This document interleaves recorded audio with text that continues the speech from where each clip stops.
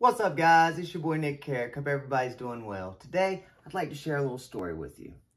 A while back, I asked my dad to take control of my construction company so I could focus on my magic. And as any good parent would, he asked, how do I plan on making money? I said, well, Dad, I've got about 4 or 5 gigs lined up, and I'm sure they'll keep rolling in.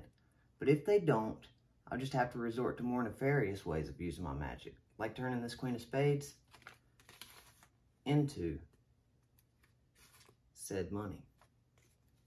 My name's Nick Carrick. I hope you guys enjoyed. If you need a magician, PM me.